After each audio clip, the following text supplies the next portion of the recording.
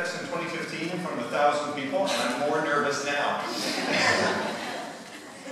But ladies and gentlemen, we have had an amazing conference so far. It is my utmost pleasure to speak to you today, particularly on the second day, because now I get to reference everything everyone else has done. Buckle your seatbelts. Put your trays in the upright and locked position, because we are going on a journey.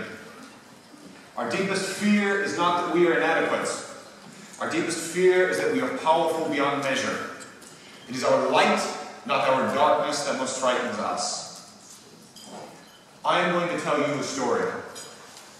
And like every good fairy tale, our story begins with two people in love. In 1978, Robert and Deborah Edgecombe were married.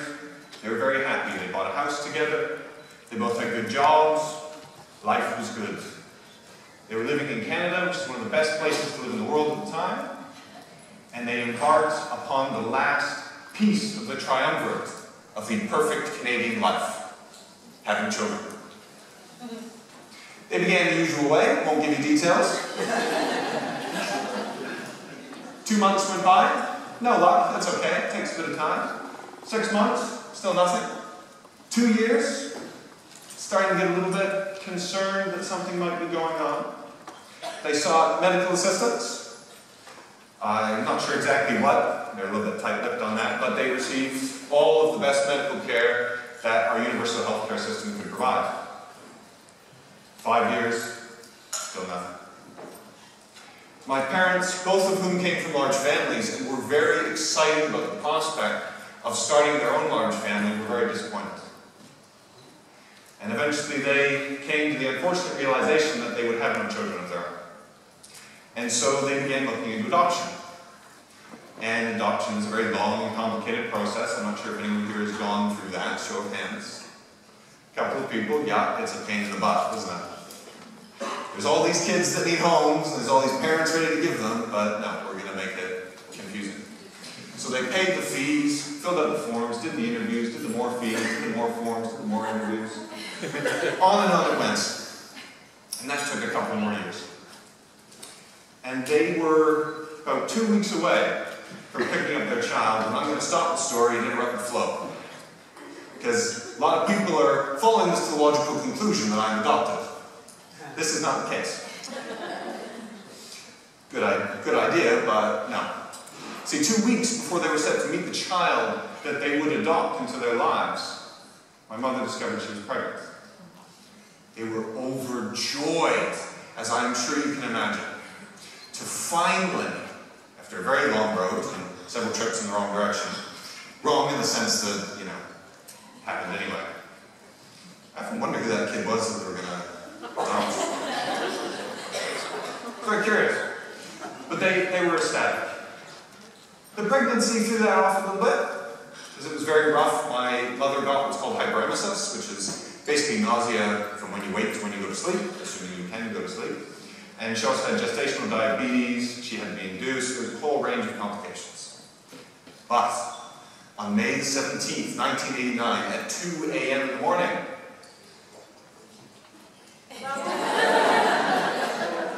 out popped a beautiful, bloody, sweaty, shitty little boy. My father held me first. How many parents do we have in the room? Show of hands. Yeah. I am sure that you can relate to the fact that there is no greater feeling in life than holding your child in your arms. I never understood that until I had my own children. We'll get back to that later. I once asked my dad, you know, what are you proud of in life? Because he's 68. He's done a lot of stuff, served in the army, run scout groups, leadership camps, everything. I said, what are you proud of? He said, 2 things, Jim. Marrying your mother and having you. Every milestone you can conceivably think of that a child should hit before the age of 8, I hit before the age of 6. I sat, crawled, walked, talked, everything early. By the time I was 6 years old, I was capable of having a fully confident, even level conversation with an adult. Not like Teletubbies is cool, like, what do you think about marine biology? I think the current research is a little bit off. They need to go a little bit deeper and analyze things better. 6-year-old, keep that in mind. My parents were overjoyed. Unfortunately, Canada is a very judgmental society when you dig down. Everything is about how you appear and meeting up to the appearances. Very friendly people, but we don't like being judged. And consequently, a lot of Canadians judge others. So, obviously very proud that they had what, in no other words suffices, a genius son. They were especially ecstatic for all of the wonderful things that I would go on to accomplish. And they had many dreams for me, particularly my father. Then school happened. And it was my father who realized first that something was amiss.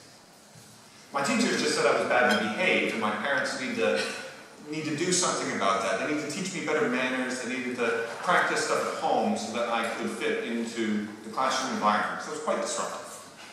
Nobody likes the kid that always talks, and especially no teacher likes the kid that argues them down. Particularly not the one that wins the arguments. After a lot of pushing, my father was able to convince the school that something else was going on. So they finally agreed to refer Jay to a specialist. So I went and saw a specialist, and they administered a pediatric early education examination to determine my capacity to learn. The results were delivered to my parents and myself. Mr. and Mrs. Edgecombe were very sorry. Your son has an intellectual disability. He will face certain challenges. There will be struggles in his life that he will never escape. The best that you can hope for is that he might manage to live somewhat independently with you later in life. My parents obviously were shattered. They were also very confused. I'm going to skip forward in the story now because my TEDx talk and the Attitude TV episode cover most of this period, and they do it extremely well. We're going to jump to 6 months ago. So I have been running my business for about 1.5 years, doing very well for those of you who have stalked me and found out about my story and what I have achieved. And in order to take myself to the next level, I attended a 3-day leadership retreat called Evolve by Choice, run by a woman named Sally Anderson. Don't know if anyone in the room knows her. Anybody heard of Sally Anderson? Brilliant. Long-range high five. When I walked into that 3-day retreat, I did so not really knowing what to expect, but we determined that I had an affirmative statement. Anybody know what an affirmative statement is? Yep. What is an affirmative statement, Matt? An affirmative statement is what's your kind of vision statement or your positive statement, right? That's yeah. Yeah. So it's a declaration of who you are, Yeah. is how Sally explained it. But that one's really good as well. There's lots of different meanings behind an affirmative statement. But I had a declaration that was at the core of my being. Not as an autistic person, not as a male, not as a father, as a human being. Anybody want to guess what it was? To make a difference? Interesting. Love that. Any other guesses? Come on, think of me. I'm the guy that did a TEDx talk in front of 1,000 people. I am, to be heard. Love that one. It's not it. You won't guess it. Any ideas? Leadership. Sorry? Leadership. Leadership. Ooh, I love you. Nope. I walked into the Evolve by Choice 3-day leadership retreat to achieve unrecognizable transformation with the affirmative statement, I deserve to die. I deserve to die. Pretty dark, eh? The sad thing, as Sally will explain, is that most people have something relatively similar. Unfortunately. You've got to dig deep to find it, but it is there. Is it any wonder that I struggled to receive praise? Is it any miracle that I felt so insecure running my business and refused to acknowledge what I was achieving or take the necessary steps to grow it? The sad thing is, ladies and gentlemen, that particularly among our youth, my affirmative statement is not that unusual. As a result of a process which I am not at liberty to divulge due to privacy reasons and deep emotional trauma, I created a new affirmative statement. So walking into that retreat was I deserve to die. Walking out of that retreat, my affirmative statement was, I am a mighty warrior here to shine light into darkness. And I walked out of that retreat with two other things. The first was a realization of my life's purpose, which we will get into in a minute. And the other thing was a realization. One of the things that Sally said to me on the retreat, when my diagnosis came up, my first one, the ADD one, when all of my problems began, was, Jason, you need to recognize something. You need to recognize that that diagnosis was the greatest moment of your life. And I went, the fuck? What are... How can you say that? How can you tell me that all the suffering, the bullying, the pain, the loss, the broken relationships, the way I think about my parents and everything that has come from that single moment was a good thing? You know what pissed me off even more? She was right. Because when I was diagnosed in 1994 or 5, I can't remember, it was the beginning of my life's apprenticeship. So from that moment, I was the oddball, the outcast. I didn't fit. I was always weird. I was always the last one to get picked for teams, being generous, assuming I was picked at all. Cast aside, I was bullied by teachers, I was bullied by specialists. Unfortunately, I was bullied by my own parents. Don't think bad of them, there's reasons for that. But all from that moment, I was taught what it feels like to lack acceptance. To lack a love of self and a recognition of my deserving to be alive in the world. So from this realization, because she was right, she's annoyingly right like that, I have come to see my path in an entirely new light. As a result of that diagnosis, I was trained down to being basically useless. Yeah, basically useless. Couldn't boil an egg or cook toast. I still struggle with butter toast. Anybody else have that problem? Yeah, it's weird. What is it with butter? It just doesn't spread.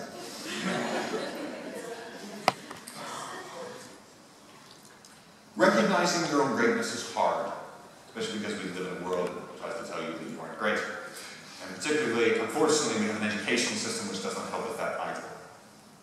Now, I talk a lot about education, and I want to be really extra super clear on something. I am not attacking teachers. I am not attacking specialists. I am not attacking TAs. I'm not attacking anybody that works in and around the education system. Because you see, teaching is one of our highest callings as a society. It's taking upon yourself the responsibility of educating our young people and ensuring that our future is a bright and beautiful one. The problem with education is not the people, it's the system. Anybody know where our education system comes from? Out of curiosity?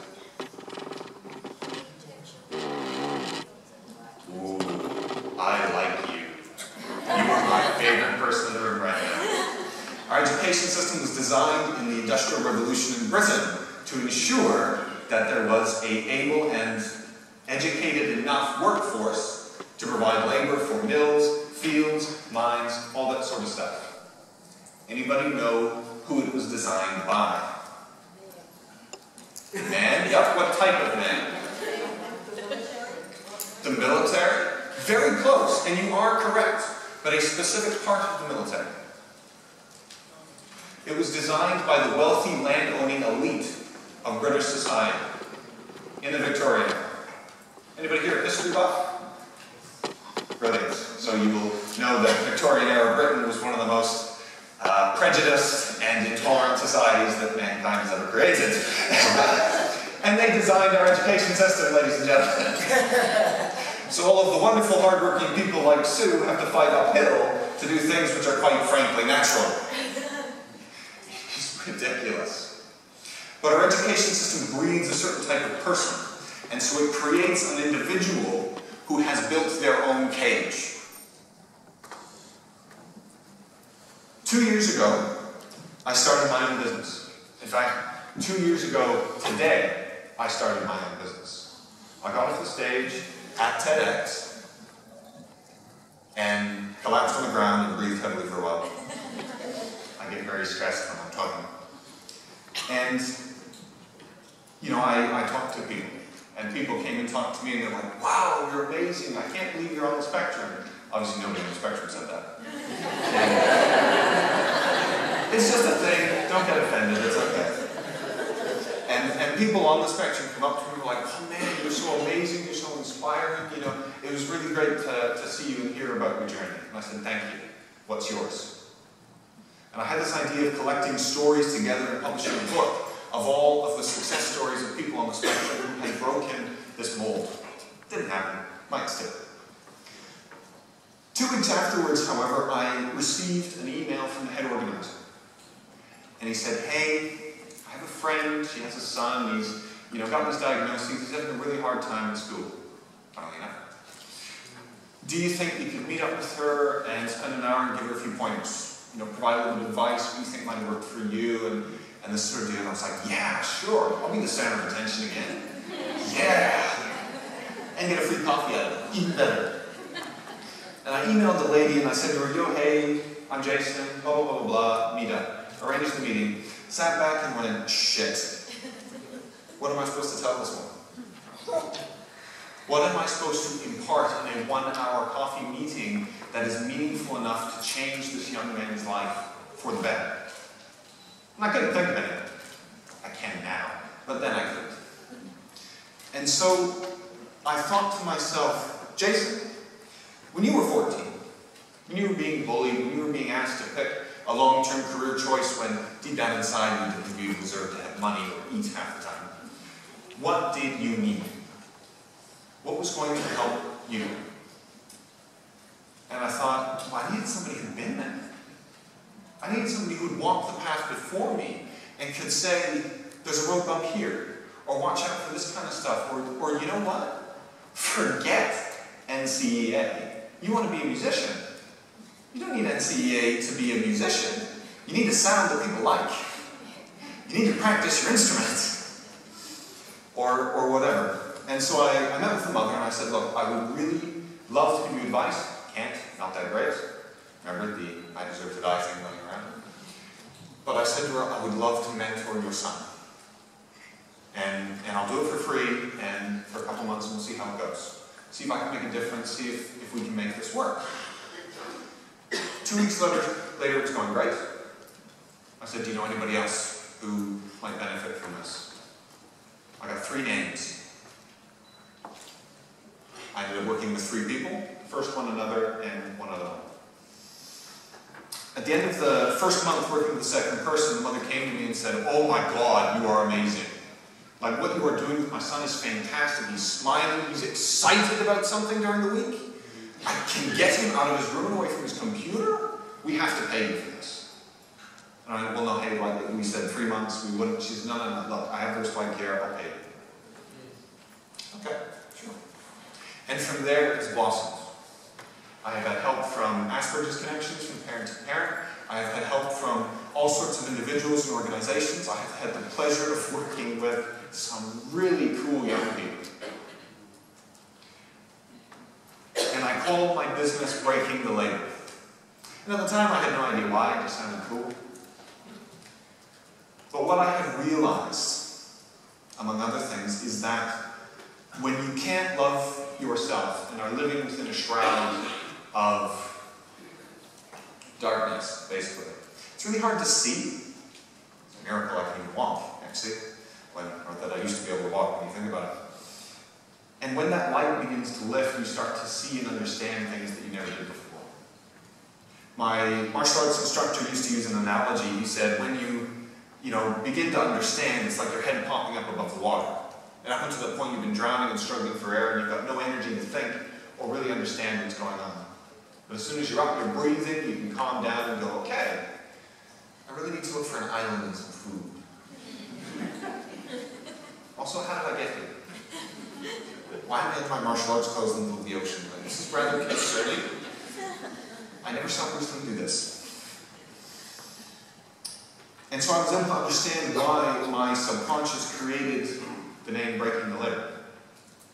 It's the same reason that I invented the term neurodiversity. This is a great story.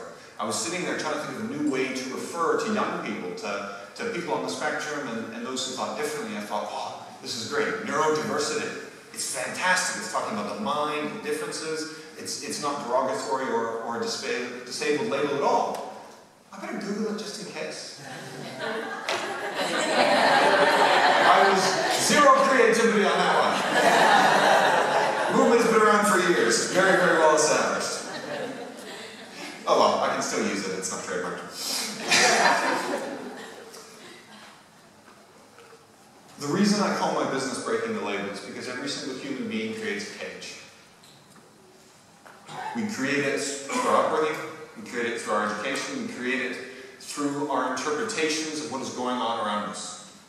It is a natural part of the human mind. There was somebody speaking the other day about the reptile brain. That's exactly what it does. The reptile brain is responsible for the survival of the self, and nothing else. The reptile brain is the part of the body that will gladly eat another human being because it does not consider anything else from the point of survival. That's why when an autistic person or many other types of individuals, when they're in a meltdown scenario, can't think, can't listen, can't act independently of their own emotions because they are in the reptile brain and they are just acting in survival mode. I'm scared, somebody's trying to kill me, I'm either going to run away, beat the shit out of it, or freeze in place.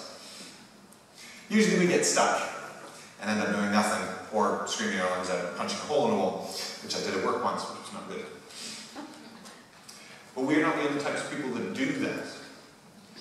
And so, by describing what I do as breaking a label, what I am talking about is helping somebody understand that just because housewife is used as a derogatory term by feminists does not mean that housewife is bad.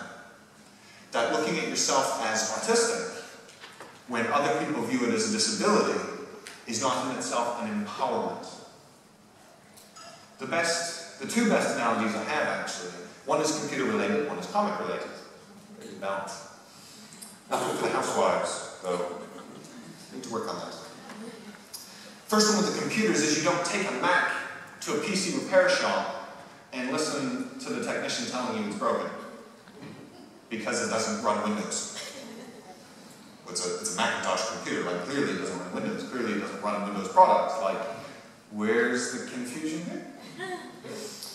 And the other one is with superheroes. Who here has a favorite superhero? Really? Come on, Superman, Deadpool, you got somebody, you got it here. Nobody questions their weaknesses. Do that. Nobody questions the fact that Superman, if he holds a piece of kryptonite, is going to die. Nobody even argues about it, right? There's no question that, well, obviously he can fly at the speed of light and, jump into the atmosphere and laser vision and stuff. So clearly, it's okay that he will die if he holds a rock. But for some reason, we question an autistic's noise sensitivity, or a dyslexic person's inability to read and somehow use that as a defining quality. We talk about how a woman who makes a decision to stay home, or even better, a man who makes a decision to stay home to raise their children, is somehow doing the wrong thing. As if that even exists, as if wrong and right are simple universal concepts. See, everybody has a label, whether we realize it or not. autistic or disabled are the really popular ones. Someone says, well, I can't do that because I'm autistic. Or we need to change the way we're doing this because they're autistic. And yeah, you need to extend some understanding and acceptance. That would be super helpful. And definitely with different types of disabilities, like being in a wheelchair or being blind, you know, we cannot be an advanced civilized society if we just go, well, irony is just a big flight of stairs and we can't get there too bad. We kind of need to provide a ramp. It only makes sense because accessibility is a really important part of our society, particularly in the Western world, and particularly here in New Zealand. And we like to think that we are a tolerant, accepting society. The first part is horrible. I don't like tolerance. I don't agree with tolerance. I will tell you why. Because you tolerate the things that you wish you could change but can't. If you have something, you know, like, I'm trying to think of a good example that's not gross. If your house is painted the wrong color but you can't afford to paint it, you deal with it, don't you? It's like, oh, I don't really like the color, but I'm going to have to save up. I'm tolerating the color of my house. You should not tolerate another human being. Sorry, that's easily nice and black and white for everybody. There's my autistic brain coming out. You should not tolerate another human being. You should not sit there and go, you're different and I wish you were more like me, but I can't change you. That doesn't work in relationships, it doesn't work with children. Yet that underpins our society, and it's part of our language. And language is huge. Like the other day, someone was saying how you shouldn't use I can't, but I cannot. Because it still opens up the possibility of it happening, just maybe not this second. That's why I talk about acceptance. Because when you accept something, you acknowledge its right to exist purely as it is. No need to change, no need to shift, no need to please you or pander to your sensitivities in order for its right to exist to be validated. We tolerate ISIS, but we should not tolerate Muslims. That's a fantastic and very controversial example. So what is my purpose in life? Why am I here? Well, I'm here because I impressed Catherine, quite frankly. But my mission in life is to teach neurodiversity to the world. And some people in this room are going to get very upset in a minute. Because I'm going to redefine for you what neurodiversity means. I have been on a number of Facebook groups watching and listening. I have had people comment to me. I have observed articles and references and conversations talking about neurodiversity as if it is a unique label for people on the spectrum, or people who think differently. I have observed conversations between people talking about savantism and its connection to Asperger's. My favorite one I ever saw was a woman who said, just because I'm Asperger's doesn't mean I'm a savant. I'm normal just like everybody else. Which is it? Do you lack savantism or are you normal? Because they are mutually exclusive. My definition of neurodiversity is this. Neurodiversity is the concept that every human being has a unique and powerful gift to bring forward to the benefit of all mankind. Neurodiversity, in my mind, is the concept that every human being has a unique and powerful gift to bring forward to the benefit of all mankind. Savantism is an acknowledgement of a gift. So if you say, I am Asperger's, but I don't have a savantism because I'm normal, it's an oxymoron. Out of supreme curiosity, who here in this room is human? I don't see some hands. I'm a little curious, but hey, I can roll with that. I'm all about acceptance if you are not human. I love you all still. It's okay. There's not going to be any discrimination or prejudice.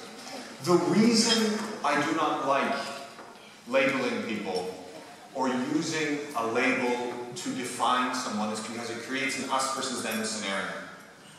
In the 1950s, they changed the way they referred to black people in the United States. They said, we're not going to call them Negroes, we're going to call them African American citizens. and everything will get better. And it didn't.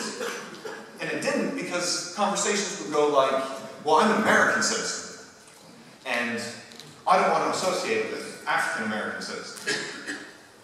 But they're American citizens, yeah, but they're African American.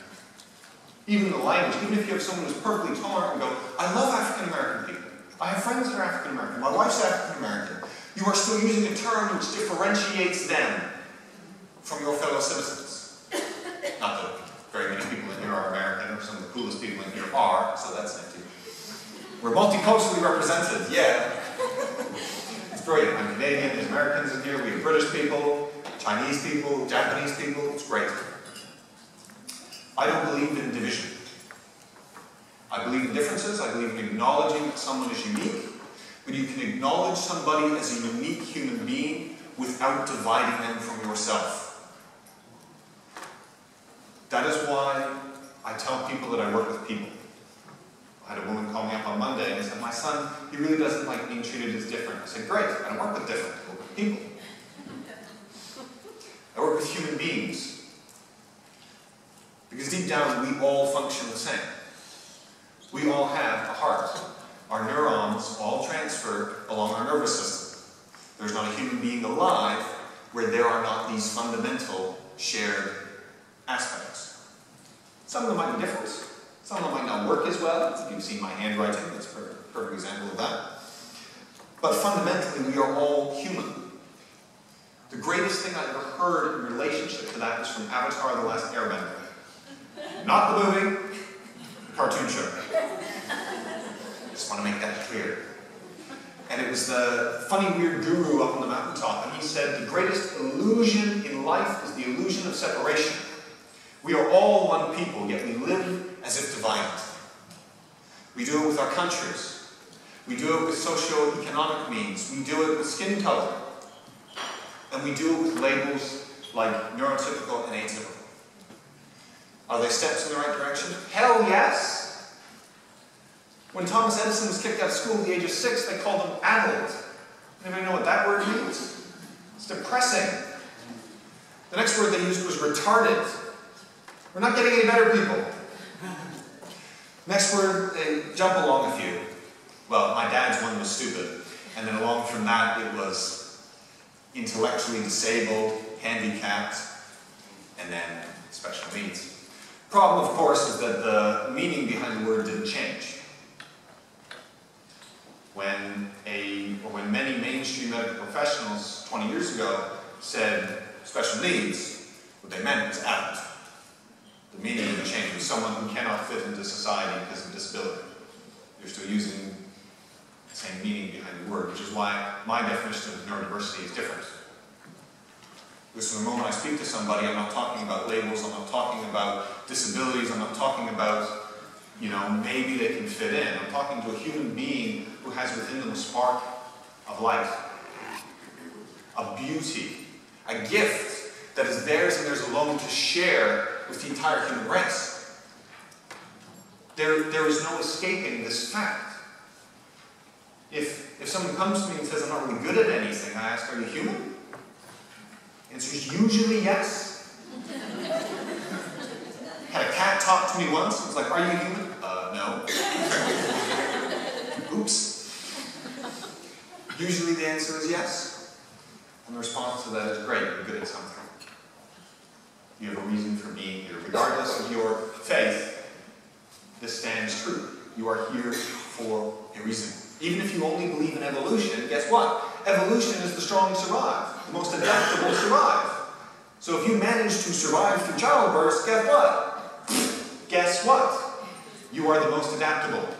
And therefore, have some sort of genetic trait that is worth passing on into your children. I work with young people in a lot of different states, in a lot of different mindsets, in a lot of different positions in their lives. And what I do never changes. Doesn't matter who I'm working with. I acknowledge the human being, I accept them for who they are, and I teach them to love themselves. Breaking the label has one mission. And that is to shape people's perspectives away from viewing disabilities as a negative and recognizing that what they are is a word. And the funny thing about language is we make words mean whatever we want them to. So somebody can call me disabled, and I can make that mean in my own head super frickin' awesome! And it doesn't matter what their definition is, because it's my definition that matters to me. And it is each of your definitions that matters to you, so regardless of your label, you are who you choose to be. And guess what? Our deepest fear is not that we are inadequate. Our deepest fear is that we are powerful beyond measure. It is our light, not our darkness, that most frightens us.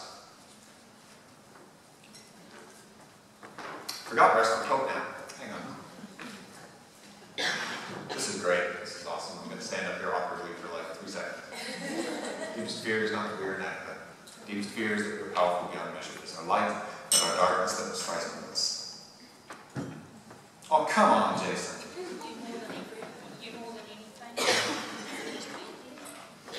That one worked.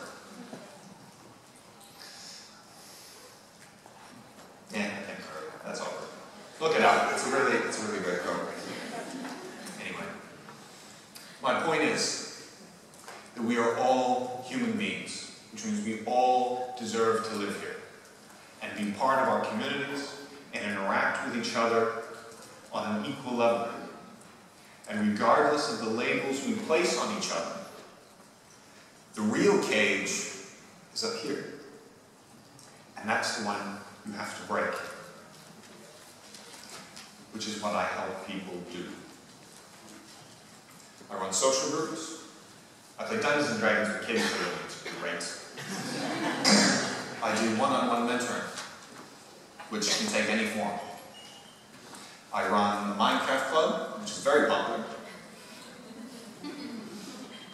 And I'm working with other organizations to help them see and understand the benefit of recognizing the glory in every human being. Because we get lost in looking at the negative. It's human nature, unfortunately. We do take negative as more important because it's the negative that we've got to fix, right? Bullshit. I learned how to handwrite when I was 6. My handwriting is no better. I don't need to fix my handwriting. My handwriting does not define who I am as a human being. My ability to speak and my ability to influence other people is what defines me. And I'm pretty good at it. I like to think I'm pretty good at it. If I can give you a final message, because I think I'm over time, but nobody's bothered to stop me, is that, I try to remember, I didn't. There was a activist in the early 20th century who was arrested for communism, basically. And at his trial, he began his opening statement with the following line. Your Honor, long ago I recognized my kinship with all living things. I say now as I said then, as long as there is a lower class, I am in it. As long as there is a criminal element, I am of it.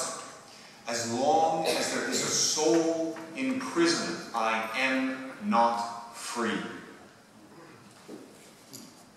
If you can take one message away from this, it's that I'm awesome. No, don't take that. I mean, that was good, but don't take that. If you can take one message, it is to look at your fellow human beings not by the label that is used by our collective consciousness to define them, but to see them, really see them as the human beings they truly are. And the next challenge is to do that for yourself. Ladies and gentlemen, it has been my pleasure to speak to you today. If you liked what you heard, or even if you hated what you heard, please come talk to me. I would love to have a conversation. I have plenty of business cards, and yes, the swords are real. Thank you very much. Thank you so much. You are awesome. And I love your encouragement for all of us to look for that spark in everybody. Is something, hopefully you like reading. I do. And I love that you, when we were working out how I was going to keep him to time, you said, oh, let me know when I'm 15 in, 30 in, and then I said, and then we'll do this for cut. And I said, that's not my throat. We leave the sword in its